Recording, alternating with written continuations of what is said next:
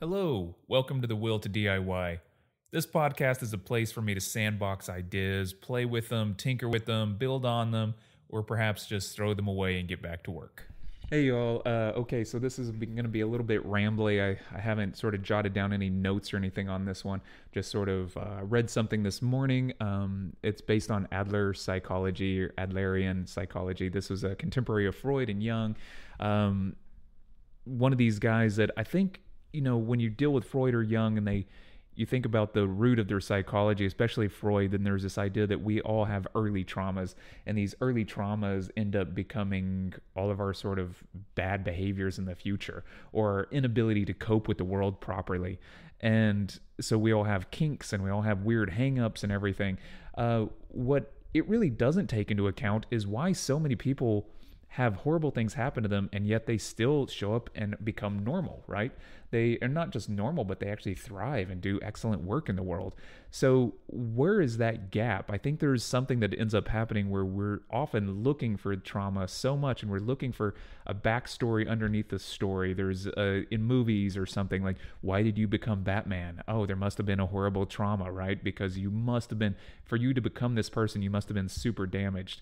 There's other people that weren't damaged at all and they became crazy people. And there's a lot of people who were super damaged and they came out okay. There's examples of people that went through something as traumatic as the Holocaust, and they found ways to do positive forward thinking that kept them maybe not content, but kept them moving forward. I guess I'm basically talking about Man's Search for Meaning, which is the Viktor Frankl text when he was talks about his experiences when he was in the concentration camps. And really the goal that he set up was to imagine a future and having a positive output for that future, and then just immersively imagining it. And this is one of the things I think Adler discusses too, is to actually move forward with projects that make you a good person, that make you a better person. One of the reasons I think you would want to do this is because it's quite easy to fall into these feelings of inferiority. And inferiority unto itself is fine, right? I can feel inferior about my inability to speak Spanish, and that might spur me on to speak Spanish and take some lessons and become a better person, right? So it's not negative unto itself. It's just when I start making excuses for, well, because I never got enough education, I can never now take enough time to learn Spanish. I don't, there's some flaws in that argument, and what ends up happening is you really sort of drop yourself off of the radar of attempting to continue being a better person because you found an excuse to maintain this sort of inferiority. So when anyone asks you why you haven't done anything new, you have this ready set excuse that they can feel sorry for you, that you're just not educated enough, or you're not smart enough, or you're not tall enough, or you're not X, Y, and Z, right? It's whatever this kind of thing is. And so we end up generating an inferiority complex where we don't move anymore. And if this continues, it becomes a superiority complex where we can only talk about what we did that was awesome in the past. And because I was so awesome in the past, you should respect me now.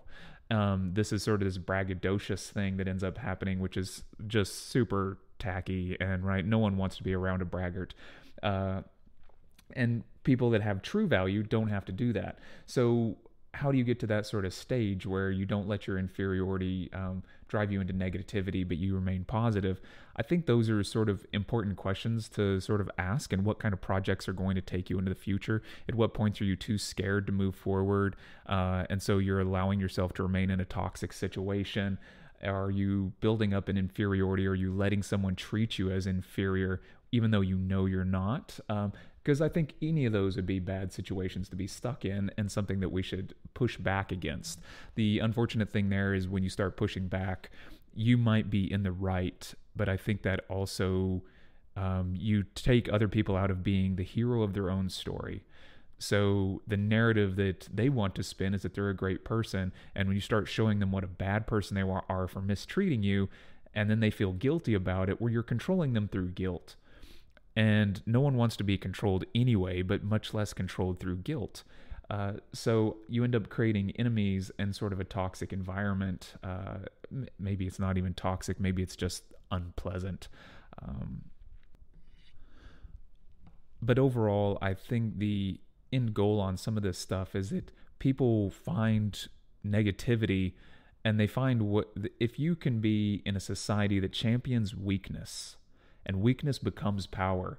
Because I was victimized or had horrible things happen to me at one point, then from here on, I am the expert of my own pain. And anything you say to me, well, you can't experience my own pain, therefore I don't have to listen to you. You end up discounting the people that surround you and are part of your community, people who are trying to help and bond with you.